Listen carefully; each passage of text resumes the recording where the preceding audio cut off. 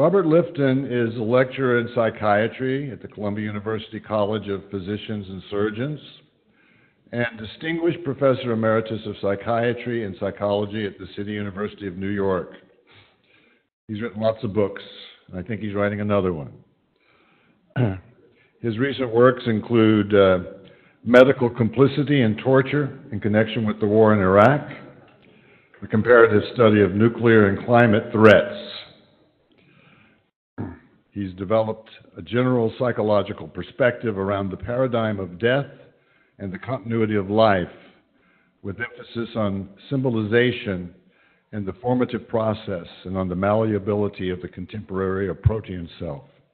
Among his books is Death in Life, Survivors in Hiroshima, which was a National Book Award. So, Dan, if everything is okay, Professor Lifton, you have the floor. Thank you. I appreciate that introduction.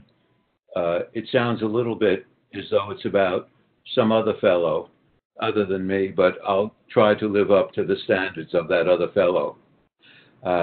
Anyhow, I know you've been hearing a great deal about nuclear threat and where and how it applies in our contemporary world. That couldn't be more important at this time, but it's also important to look at what nuclear weapons have done, are doing to human beings, and how we human beings are psychologically responding to them. It's really suggestions about that dimension that I'll make during my talk this afternoon. The first lesson I learned about nuclear weapons came to me after I'd spent a short time in Hiroshima, a city that I arrived in the early spring of 1962, just about 57 years ago. And I talked to many people there, and what I discovered was that after the dropping of atomic bombs on human populations in Hiroshima and Nagasaki, surely a tragic turning point in human history, nobody had studied it. People had interviewed some survivors. There had been valuable books written by physicians who made observations on behavior and medical effects of radiation at the time, and there had been lots of studies of radiation, but nobody had really studied what had happened to the city of Hiroshima from that first atomic bomb. This gave me the thought that the greater a human problem, the less likely we are to study it. That's partly because such problems defy our assumptions and often our methods, and we have great difficulty in finding a way to get at that problem or in gathering the energy and perspective to have the courage to approach it. What I found that in Hiroshima, from just a split second in time, exposure to that weapon led to a lifelong encounter with death in the stages of the immediate sea of death, of acute radiation effects through bleeding into the skin, of chronic radiation effects through cancers and leukemias, and then finally through a sense of identification with the dead, all through that moment, that split second in time of being exposed to the weapon. This gave us what I call imagery of extinction, the sense that we are capable of destroying ourselves as a species with our own technology and to no purpose. There is also the deadly efficiency of that tiny atomic bomb. More people were killed in the raids on Tokyo in March of 1945, many more than were killed in Hiroshima. But there were hundreds of planes that were used, and in Hiroshima it was one plane, one bomb, one city, and also a special legacy of radiation effects, which I've just referred to. That was a tiny nuclear weapon. It's of interest that although we built them to 1,000 times that size, there's a return to miniaturization of the technology in connection with what we call modernization, which returns to the size of that tiny atomic bomb and makes it more usable. This leads us to the subject of nuclearism, and I'll just say a bit about it, but I think it's the great spiritual disease of our time.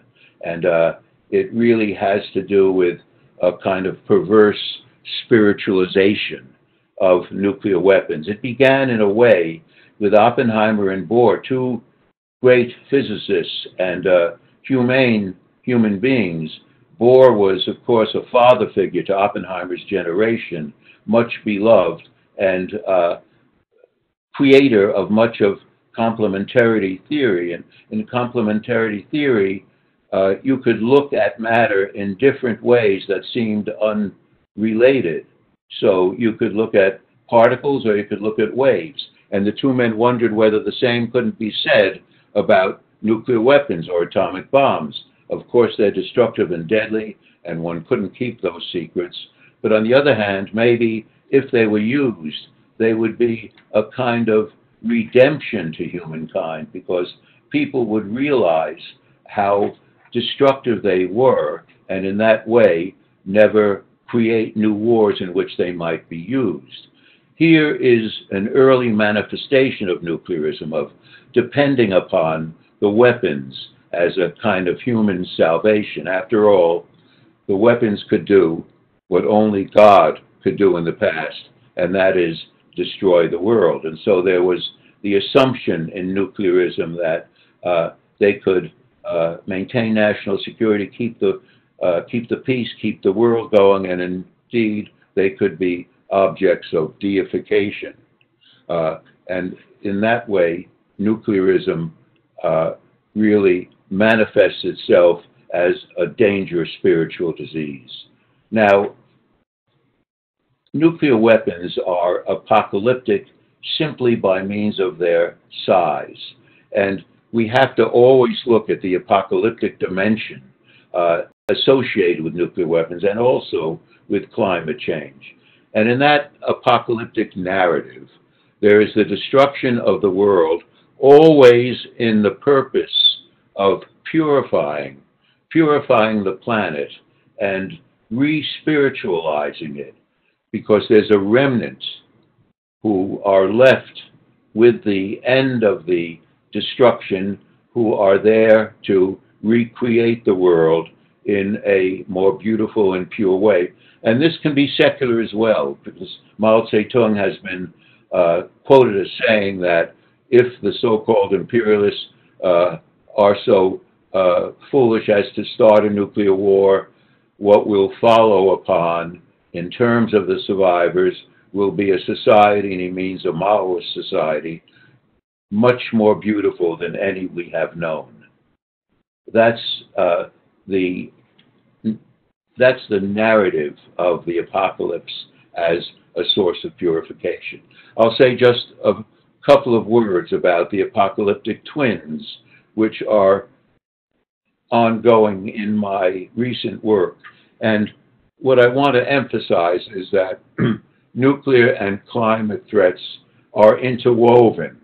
They're separate in some ways, but they're never removed from one another. For instance, all of the nuclear tests were experiments, and there were geologists and earth scientists and physical anthropologists, all kinds of scientists studying the experiments, what they revealed.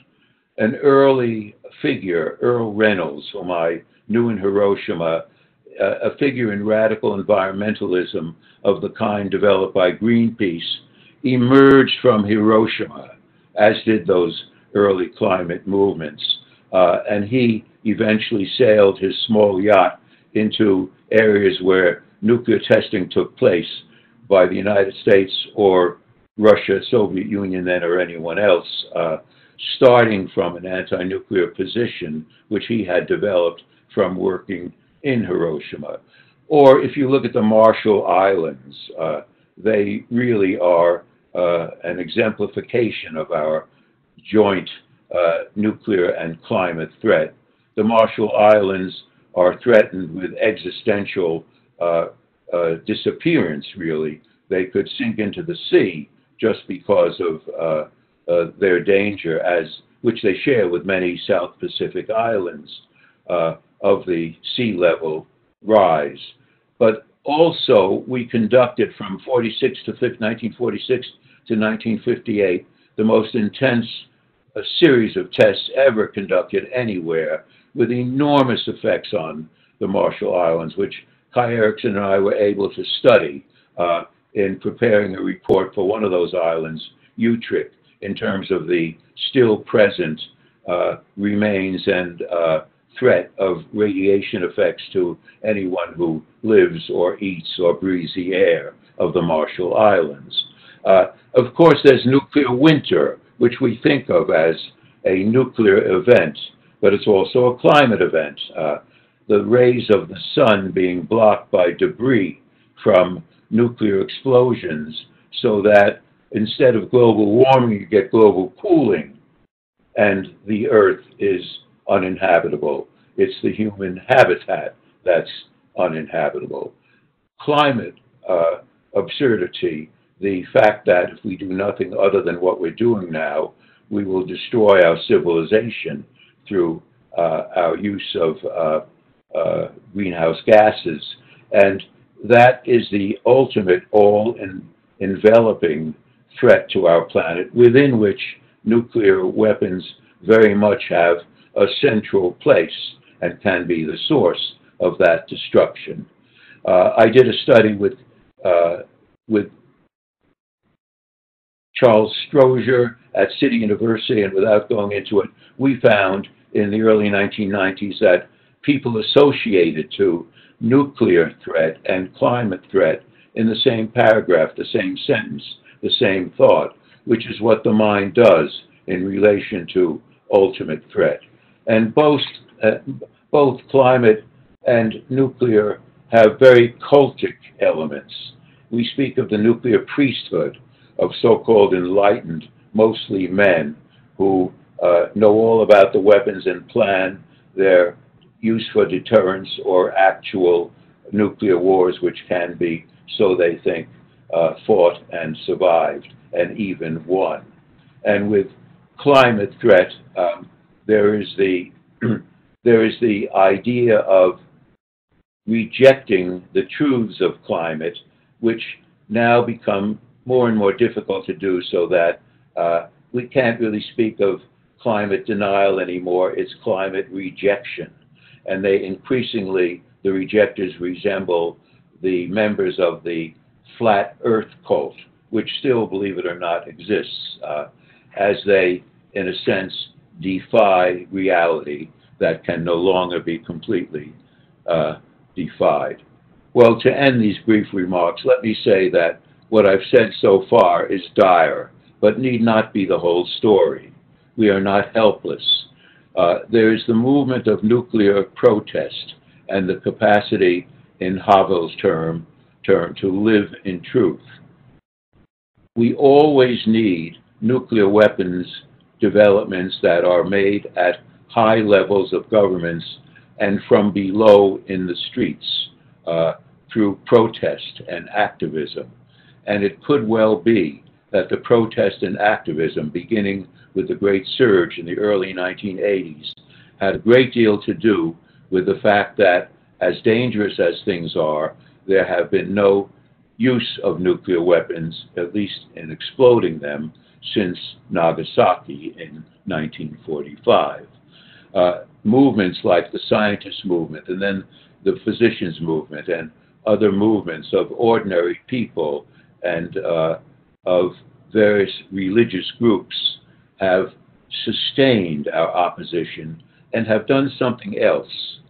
They've challenged what I call malignant normality. Malignant normality is a claim to the routine that is pressed upon us as being our norm, that nuclear weapons serve to deter, that we could actually use them, this is part of what I call malignant normality. We also have the capacity to be what I call witnessing professionals, bearing witness to the falsehoods of nuclear normality and taking a stand and expressing a form of activism in combating malignant normality and bringing to bear our professional knowledge in doing so. That is holding to, insisting upon nuclear truths and climate truths about what the weapons can do and have already done to members of our species, and then, of course, taking the appropriate actions. I'll close these brief remarks with a line of poetry that says what I want to say. It's by the great American poet Theodore Rutger, who wrote, "In a dark time, the eye begins to see." Thank you very much.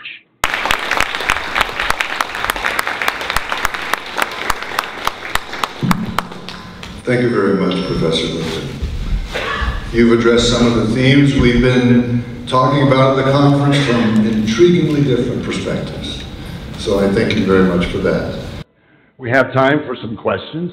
I'm wondering about the psychology of the people who promote nuclear proliferation and some of the things we heard about earlier in about the efforts to get treaties and the resistance to them. And I'm wondering if you can say anything about the psychology of the people who are basically pro-nuke, and if there's any way to address that. And, you're talking about those who promote nuclear proliferation. Yeah. Well, what I believe is that with nuclear proliferation, which is extremely dangerous, there is a trickle-down effect.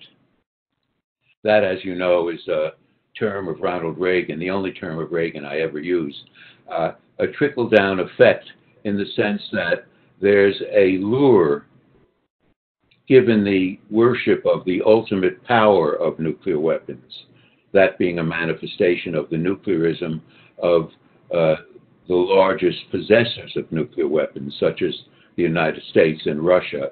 And there is a lure experienced by other countries to share in that ultimate power and to give them a certain kind of bargaining or bargaining chips in the interactions, political and historical. We see that with North Korea and in other ways with Pakistan and India, so that preventing nuclear proliferation depends a great deal upon those who hold the largest stockpiles in reducing those stockpiles and indeed eliminating them, as the more enlightened contemporary movements in relation to nuclear weapons insist. Okay, I was wondering if there's any way to address that, and is there, can people be persuaded to change their position? The way there's no magic bullet, but there are ways to address it. And one way to address it I hinted at in talking about witnessing professionals. We can make use of our professional knowledge, whether our field is physics or psychology or anthropology or some other professional field. We can make use of that professional knowledge to insist upon nuclear truths. It has to do with the language of nuclear weapons. If you talk about, as people do, a nuclear exchange, it sounds like gift giving or something like that, as opposed to the extreme destruction of large numbers of human beings and indeed of cities. So we can insist upon bearing witness and telling the truths about nuclear weapons, but it also takes political and social energies to resist those who take their stand on behalf of the weapons, as certain theorists or strategists like Herman Kahn and Edward Teller did in the past, and many still do. And that means exposing the truths of deterrence. Once you embrace nuclear deterrence, you embrace the possibility of using the weapons under certain conditions, as I'm sure all of you really understand. It doesn't relieve us of actual protest, whether in the streets, in our academic situations, as citizens.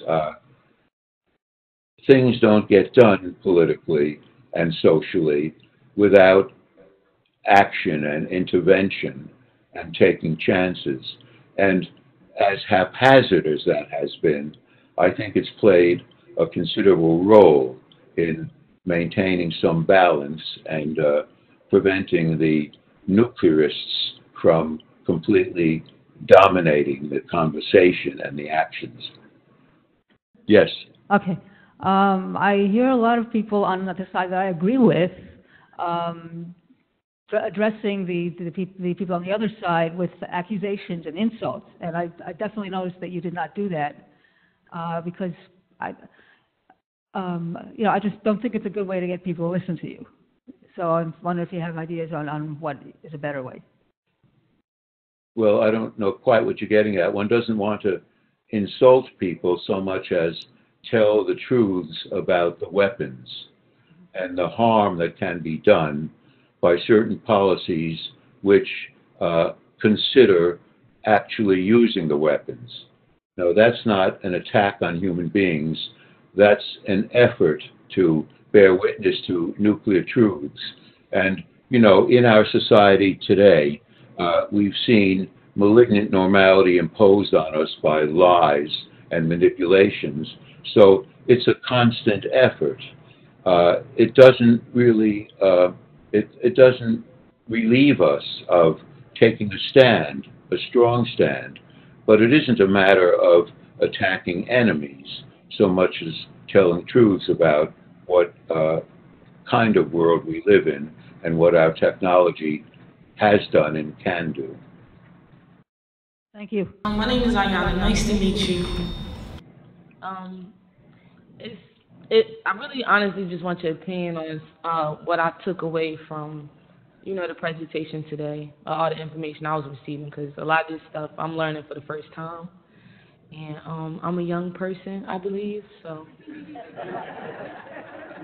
So I want to let you know what I jotted down, and it was just my perspective. You could tell me if you agree with it or not, or anything that you might think could be modified. Our youth confides in generational leaders to validate their beliefs and goals. For example, social media, music industry, entertainment business, and where we get our education from, like the schools. Not to mention the current era is broken up into large groups of now free thinkers and followers of relevancy. I don't believe it is far-fetched to believe younger people can be convinced and inspired to take action. While demonstrating to younger people, it is highly suggested that a familiar approach is used with intentions to speak the language of the new generation for immediate comprehension from them, for which time is not on our side in this deadly situation. Assign young leaders to all diverse groups globally to collectively attack this issue for which it shall and must be addressed. My perspective is 25 years old, but I've also adapted to my environment and culture, which I am forced to believe that my opinion should be considered with approaching my generation, with factual, non-biased evidence of what's at stake and strategic solution methods.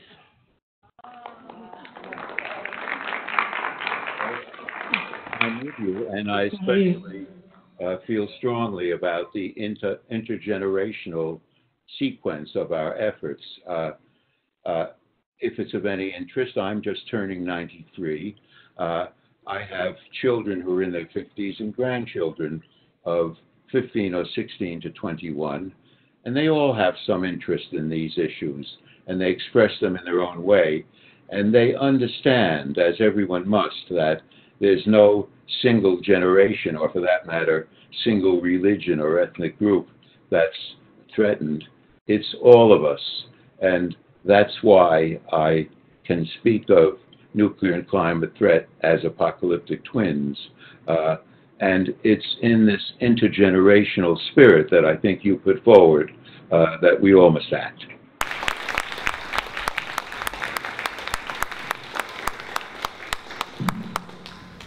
I very much appreciated the book, The Climate Swerve, because it brought together these two twins. And I'm interested in you saying more about this apocalyptic thing that you started out with today.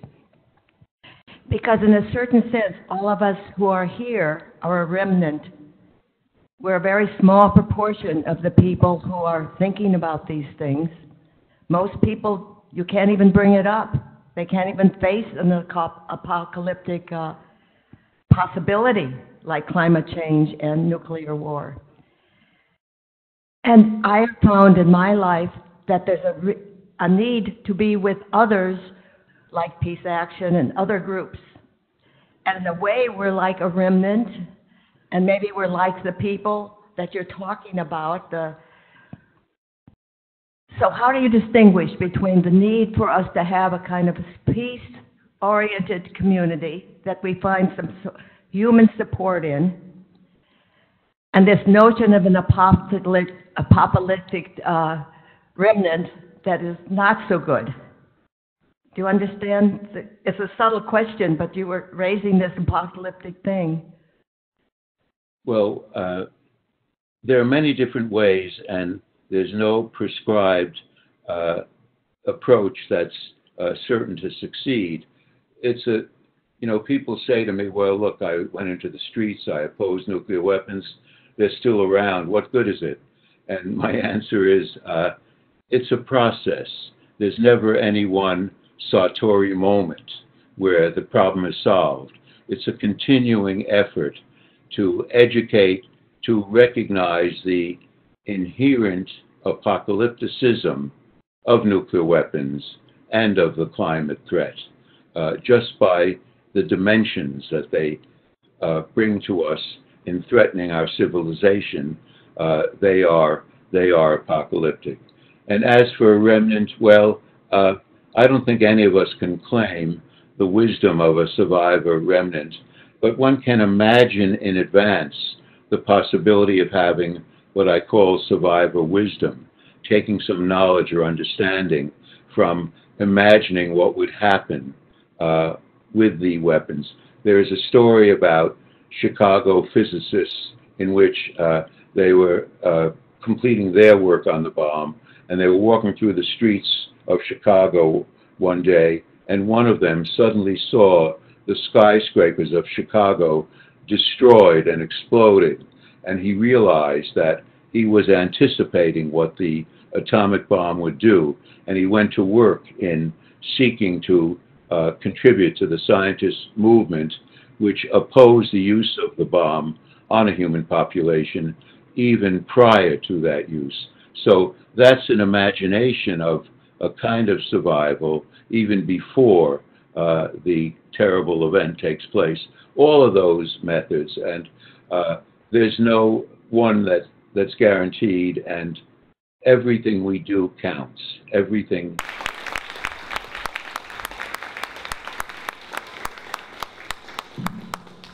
Thank you, Mr. Lifton. I do have a question. So I appreciate your perspective on the subject of nuclear weapons. And I wanted to say, I believe that the key to a successful future for this world lies with our youth. And I believe that can be achieved, but it's going to take time. And I wanted to find out, what's your opinion?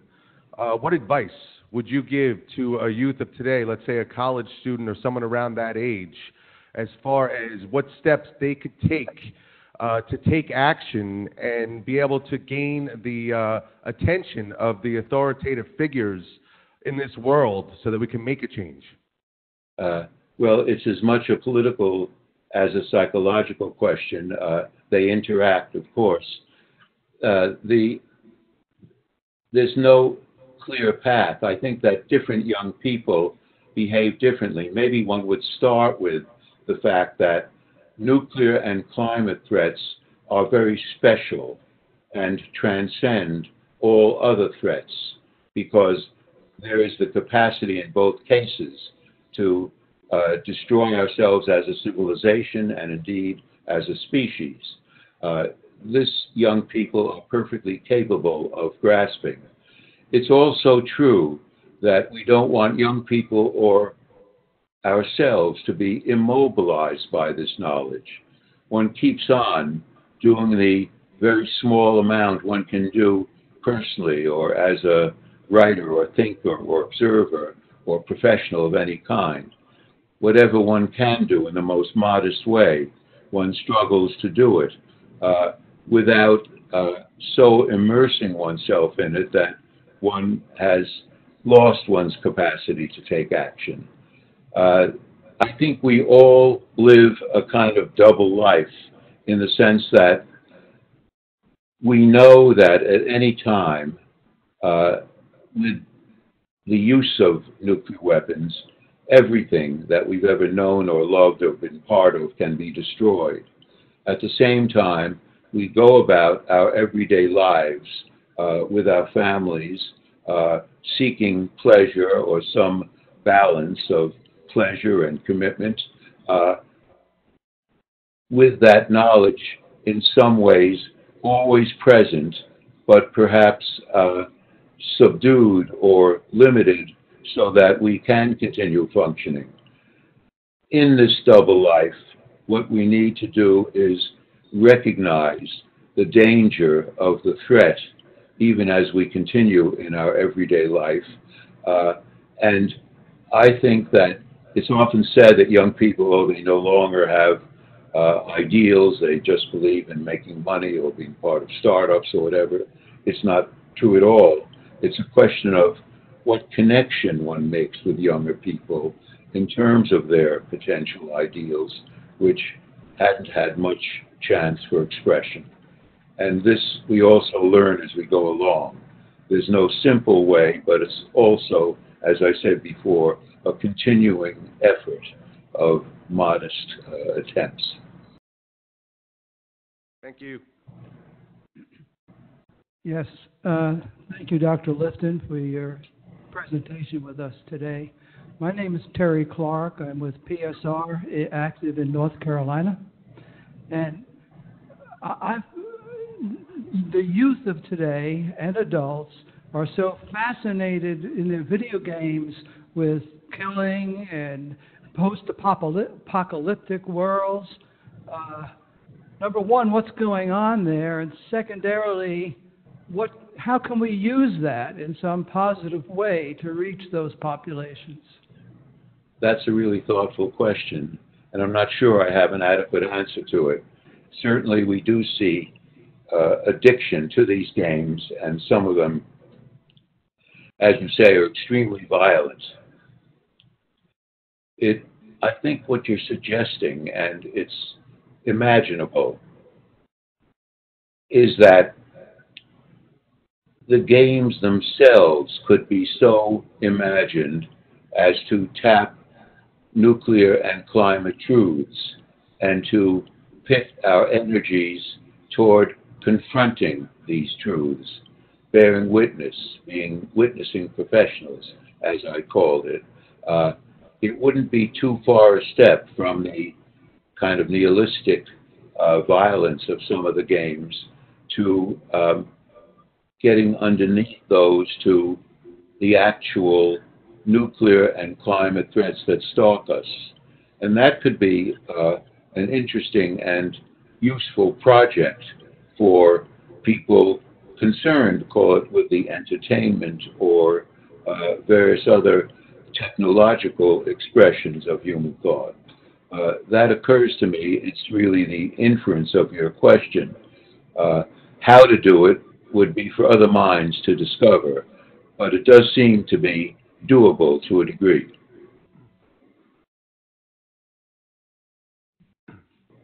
Thank you, Dr. Lifton. I think I'll give that project to some of our game design students.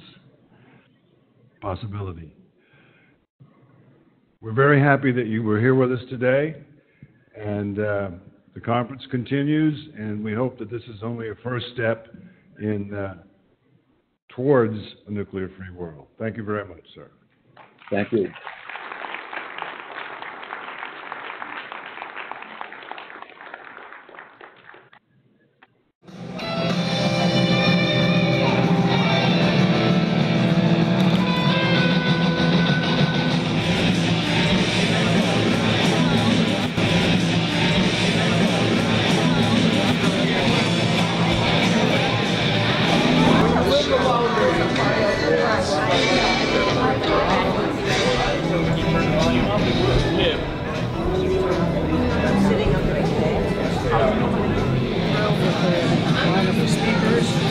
glad to see your stuff here.